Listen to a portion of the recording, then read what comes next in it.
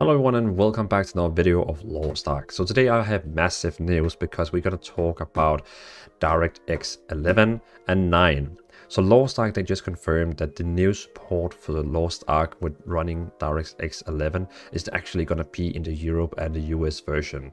And that is actually like huge news because the Russian version is still running on DirectX 9. As you can see here, of course the game runs very smooth for me and it runs very well, and you know, it's a fun game and everything works. But I just remember that when Guild Wars 2, they went from DirectX 9 to DirectX 11, the whole game changed for me. I got like 50 more FPS, the game just felt more balanced. The whole game just felt more better, and it also allows that the developers now can add even more shaders to the game, even more details. It just opens up a whole new world for the game. But for me, the most important thing is performance. And basically, as you can see here, what they're saying here is, greetings heroes. Today we want to share that Lost Ark recent upgrade to DirectX 11 will be available in our version for the game at launch. This means that you will see improvement of frame rate, performance, and leading to an overall smoother gameplay experience. As always, thank you for your patience as we work to integrate this upgrade into our version of the game. We'll see you in Acacia next week. I'm actually like, I wonder how much work it actually was for Amazon, because I mean, they have their own version of Lost Ark with their own language in and so on, so on, and so on. But I mean, I was just thinking, like, if Smilegate didn't just like give them a patch and they just patched it and done. But I guess that's a reason for why the Russian server hasn't done it yet.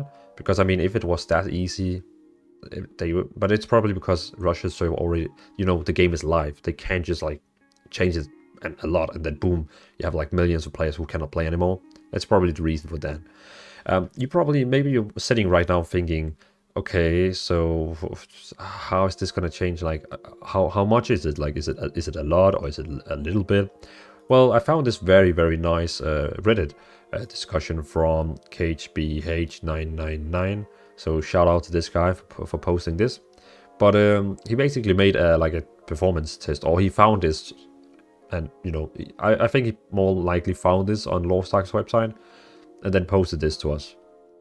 So basically they're doing a test here with a very that's like high-end gear, wherein with DirectX 9 he got like 86 frame rate, but with the DirectX 11 he got 130, which I believe, I'm actually, what is this average?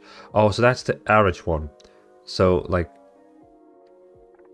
I guess this is like the average one, so he actually got up to 242 and 208. And the one in the middle is like 1% low frame rate. Okay, so it's, but still you can see the upgrade from 9 to 11. Like it's insane how much it's gonna do different. And with a Ryzen 5 only, instead of a 9, you got from 185 to 218, and with this in the middle here, still an increase.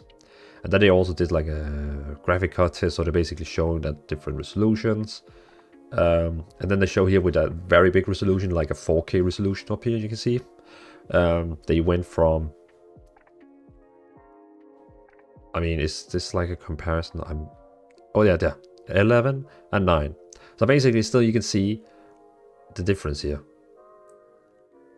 Like that's pretty cool. Like it means if you have a potato machine, your game is going to run even better. But also the other way, if you have like the newest in-game, like if you have the best gaming gear in the world, it's going to mean a lot for you. Because with DirectX 9, it's not really able to use your high performance gear. And I remember that from Guild Wars. Even if I had like the best graphic card on the market, the game felt like shit. But then they implemented DirectX 11, and now Guild Wars 2 feels amazing on my PC.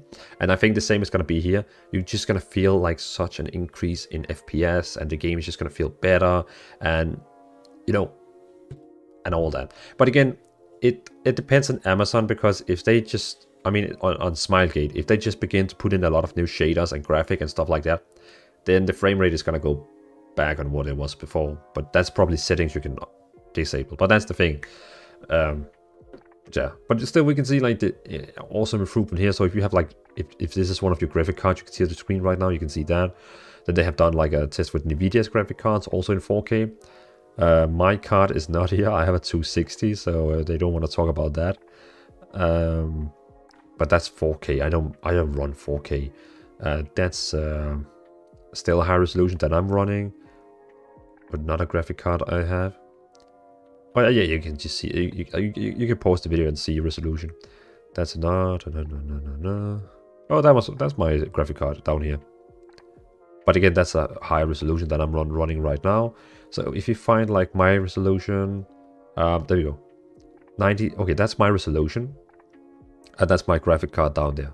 So that means I will be going from 155 to 185 average. That's cool. I like that. I like that. It's I mean, I have a 144 hertz screen, so I'm not gonna go over 144, but it's nice to hear that I can. If I ever bought a 240 hertz screen or something like that. But yeah. So great news. I mean, it's a revelation in news. It's awesome. Then we have the question, when are they going on DirectX 12? But I haven't really. I mean, the main games I'm playing, I haven't seen them actually enabling DirectX 12 have they? Is WoW running with it? In Fortnite you can unlock it, but you can pick it, but it says beta. So I haven't really tried. I don't like the word beta in a game, so I'm not running with that. But yeah, so big news. So if you're running with a potato machine, the game should be running better. And so if you have played the Russian version and you're like, oh, the game runs so bad, don't think the game on the Europe or NA version is going to run bad too, because that has big potential to actually be working then, because they have upgraded the engine. And if you're watching this from Russia and you think, oh, when are we getting it? I actually don't know, but I would believe that you're gonna get it soon-ish, since the Korean version has it now and the Europe and NA version has it now. So I'm pretty sure that isn't it like my.com, who's the publisher of that game in Russia, should get it out soon. I would assume. What else? Thanks for watching, everyone. It was a pleasure making this video. And on the 8th of February, Lost Ark will be releasing, and I will be live streaming it also. So if you want to see a 24-hour live stream of Lost Ark on the 8th of February, while you get me, if you don't have bought the founder pack or you just want to watch a stream while you play, you can watch my stream. It's up to you. It's going to start at 6 p.m. CET, and that's also where the servers are going to go live. So I hope you see it, and I'm going to stream on youtube.com/DvalindK, this channel basically. So thanks for watching, have a great evening, and see you in another video. Bye.